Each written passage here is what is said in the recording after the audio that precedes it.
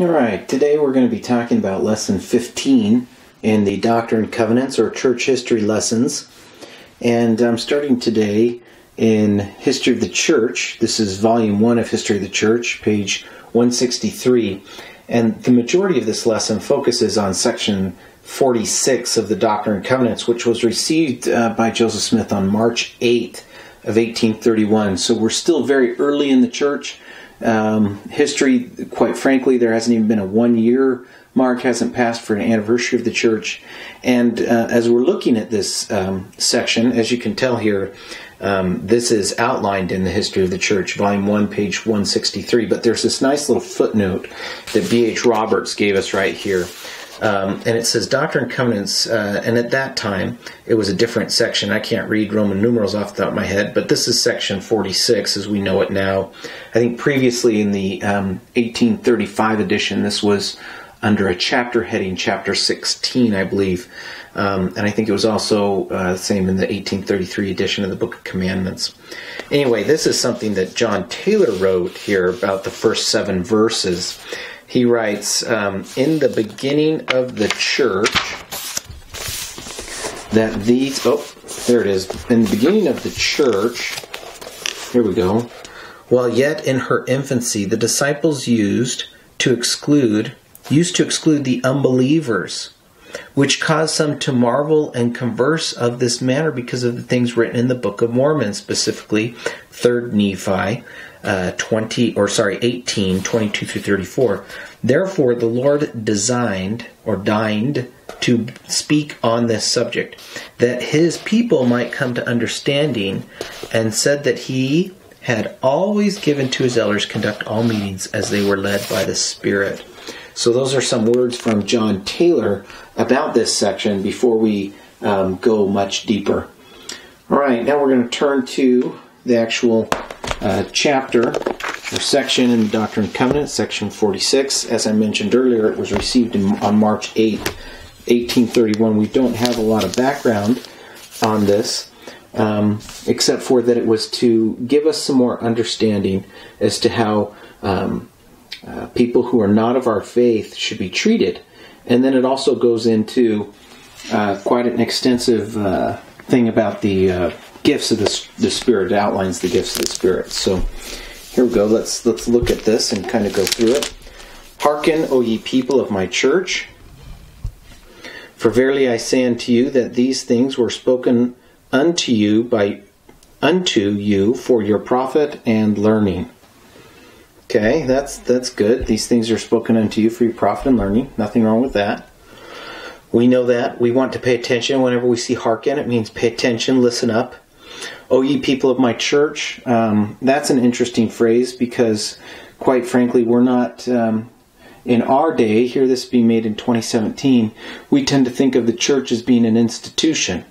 We think of it being an organization, kind of like a corporation, a business. It's a church. It's something separate and apart from us. Unfortunately, that's not what church actually means in the Scriptures. In the Scriptures, what church means is those who are gathered who are believers. That's what church means. It means an assembly of those who are seeking to know God, those who are forsaking their sins. So when it says people of my church, it's talking about you if you are a believer, if you're repenting, if you're coming to know Christ. He's talking to you. Hearken, pay attention, listen up. Hey, do you hear me? Verily I say unto you. Now, verily is a word that means of a truth, right? So it means I'm speaking a truth to you. Verily I say unto you, these things were spoken unto you for your profit and learning. I'm telling you these things so you can profit. Profit not in a monetary sense, but profit in a spiritual sense. Learning. Remember, no man can be saved in ignorance, or woman. None of us can be saved in ignorance. We have to learn the things of God.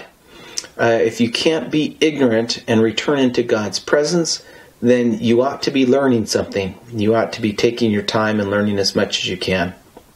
All right, verse 2. But notwithstanding those things which are written, it always has been given to the elders of my church from the beginning, and ever shall be, to conduct all meetings as they are directed and guided by the Holy Spirit.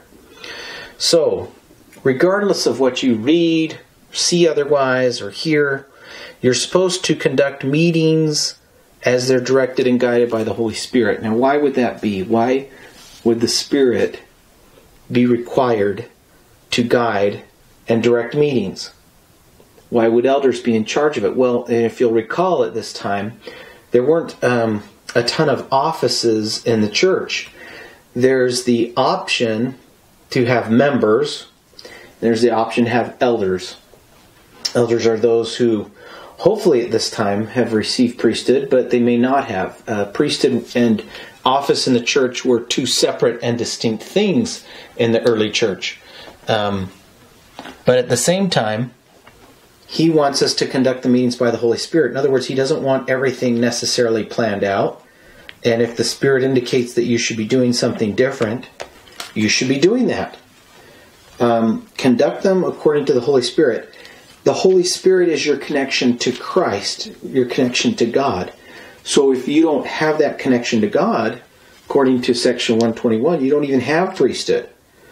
So you can lose it. So you've got to have that connection to God and to Christ and to the Spirit. All right, moving on. Verse 3.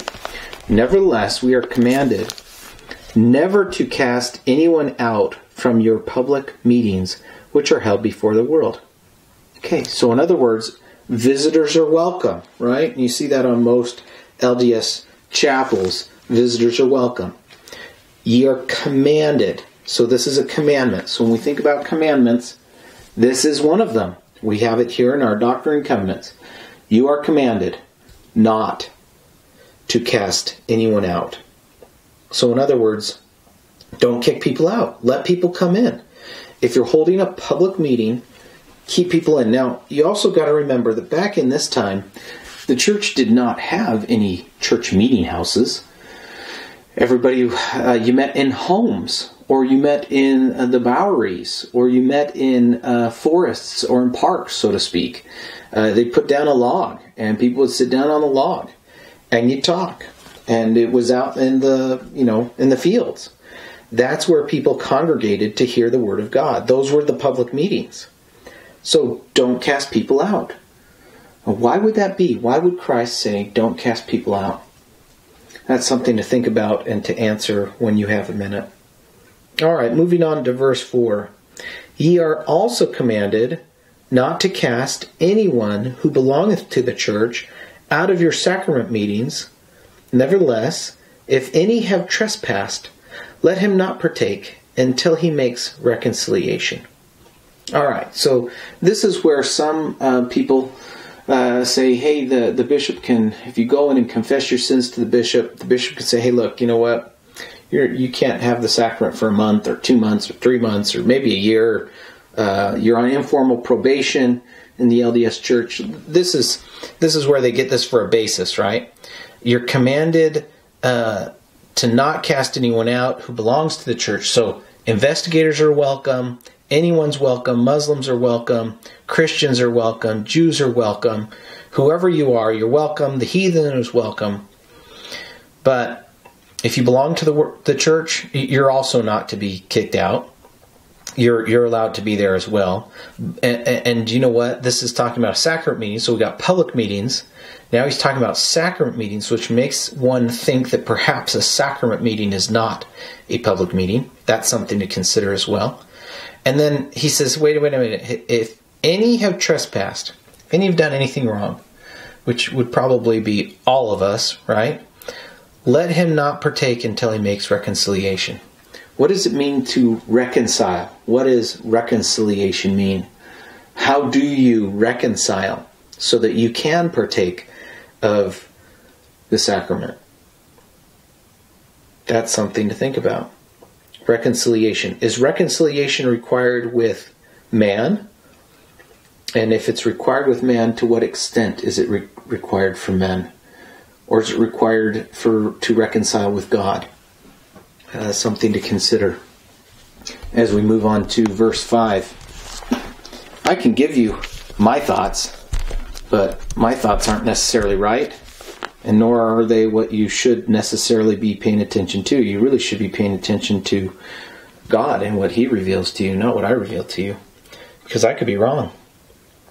Verse 5, and again I say unto you, ye shall not cast any out of your sacrament meetings who are earnestly seeking the kingdom.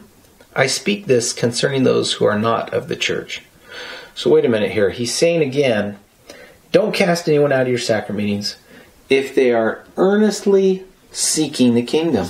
Well, what does that mean? What does it mean to earnestly seek the kingdom? How do you earnestly seek the kingdom? What is the kingdom? Christ said, my kingdom is not of this world. So it's someone who's seeking the kingdom, meaning a government position? Or is it the kingdom referring to something on the other side of the veil? Earnestly seeking. We are taught in the Sermon on the Mount, in the Sermon at Bountiful, to ask, seek, and knock. For what? What are we supposed to ask, seek, and knock for? Well, that's something to think about. Obviously, we don't want to be ignorant. We've learned that. We want to have things for our profit and learning. But if we're earnestly seeking the kingdom, we're taught here to seek the kingdom of God, right? That's what it is. It's the kingdom of God. How do you earnestly seek for that? If you are earnestly seeking for the kingdom of God, is it something you do on Sundays only? Or is it something that you do on a daily basis? Is it something you do when you wake up in the morning that you immediately fall on your knees and pray to God and thank God for another day of life, that you can try to become like Him, that you can do good in this world, that you can make amends with anyone that you may have offended, that you can go out and spread the gospel, that you can do good works, that people can see your good works and they can glorify God for what you have done, because you're not going to say, look at me, I'm so great and wonderful. You're going to say, look at Him. He's great and wonderful. Earnestly seek the kingdom. What can you do to earnestly seek the kingdom? Well, don't cast anyone out of the sacrament meetings, we're told again. Let's keep going in verse 6. And again I say unto you concerning your confirmation meetings, that if there be any that are not of the church, that are earnestly seeking after the kingdom, ye shall not cast them out. Well, what is a confirmation meeting? Confirmation meetings were those where people who had recently been baptized, they would go and they would have a meeting where they would be confirmed members of the church, and they would receive the ordinance of the laying on of the hands for the gift of the Holy Ghost.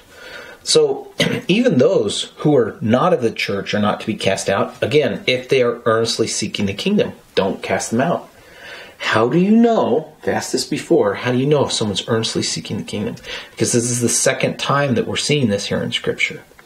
Something to think about, something to consider as we move on to verse 7. But ye are commanded in all things to ask of God. Well, I want to stop right there. Why in the world would this be put in verse 46 or verse 7 in section 46? We're talking about baptism, we're talking about confirmation, we're talking about earnestly seeking the kingdom. We're talking about that all meetings should be guided by the Holy Spirit. And then it says, you're commanded in all things to ask of God. Now, you see in my scriptures that that's underlined. I would suggest and recommend to you that you ask God in all things that are important to you. Everything that you do in your life where you're going to make a choice, a decision that not just has eternal consequences, because all things have eternal consequences. I mean, in the end of things, every moment of your life is important and valuable. But we all know that Christ probably doesn't care what brand of chili you're going to eat tonight, right? He probably doesn't care if you're going to have chicken or beef in your sandwich. He probably doesn't care if you're drinking lemonade or just water. Those things probably don't matter much to God. But here we're told, you're commanded in all things to ask of God. All things. All things. Is there anything that would be too trite to ask God about? Now, let's be honest. I just made some comments about eating what brand of chili or whether you're drinking lemonade or water. Quite frankly, I don't think that God really cares about those things. But if you think He does, you should ask Him. Because God is no respecter of persons. He does not care if you're wealthy or poor. He does not care of your social standing in this world. He just doesn't care. He loves everyone. And so if you are concerned about something, He is concerned about something. So ask God if you're concerned about anything. And if you're not concerned about some things, perhaps you ought to be, right? And specifically your own eternal salvation. Because that's really what God wants, right? We talked about, everybody knows Moses 139, for this is my work and my glory, to bring to pass the immortality and eternal life of man.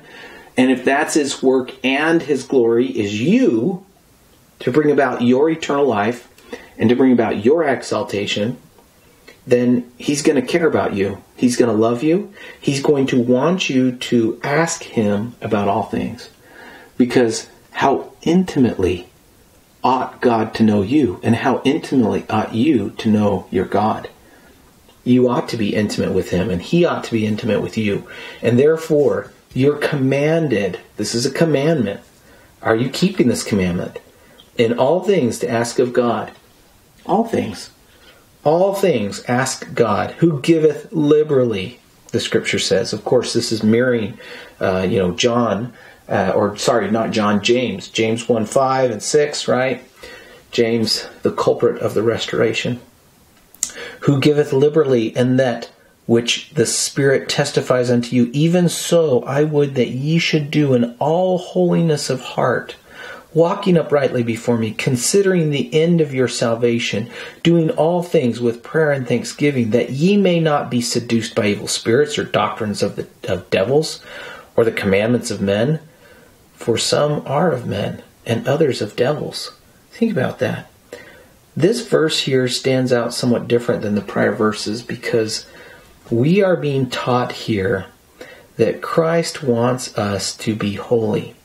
He says what we should do it in holiness of heart, walking uprightly before me, considering the end of your salvation. Now notice those are three things. It's kind of a triplet there. So what you do in holiness of heart, right? And I would suggest that he's talking about all things. He's not just talking about what you do on Sunday in your sacrament meeting or in a confirmation meeting. He's talking about all things. Walk uprightly before Him. What does it mean to walk uprightly? Straight, sturdy, looking perhaps up towards the heavens, right? Where He dwells. And considering the end of your salvation, we ought to keep in mind our salvation. That's what we're supposed to be doing. And then doing all these things with prayer and thanksgiving. Thanksgiving that we don't fall into temptation. Temptation being evil spirits, doctrines of devils, or commandments of men. How do we know if we're being taught a commandment of men? How do we know if we're being seduced by an evil spirit?